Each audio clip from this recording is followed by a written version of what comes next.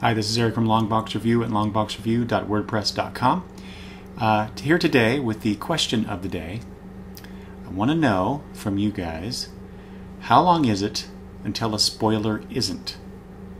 So one of the things I struggle with when I do reviews, and I just did one, just posted a video last night as I record this one, and I think I mentioned something about, potential spoilers there be in the video as I'm talking about these comics, but these comics that I talked about were from the month of May, so they're at the very least 3 weeks old, if not a month, perhaps even 6 weeks old. I can't remember how long ago those particular titles, or when those particular titles came out.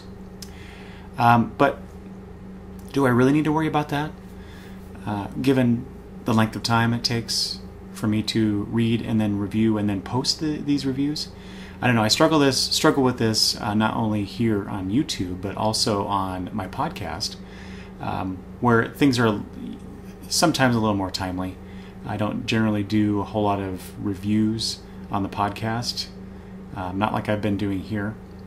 But there are times when sometimes I talk with Travis, Mr. Oddfellow's Thoughts, on the podcast, and we do say things about spoilers, and I just don't know. I don't know what do people care? Do you care about spoilers, first of all? And then if you do care, I'm sure you appreciate someone saying, "Well, here, there may be spoilers here." But how long is it before a spoiler isn't?